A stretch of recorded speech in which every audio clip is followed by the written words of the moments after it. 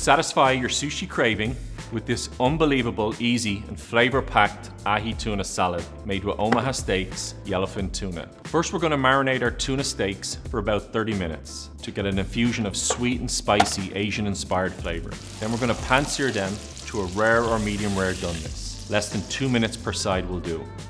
Now let's make our salad.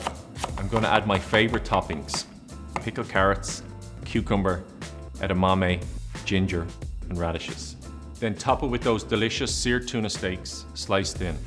Drizzle a vinaigrette, garnish with nori and sesame seeds, and you're ready to enjoy.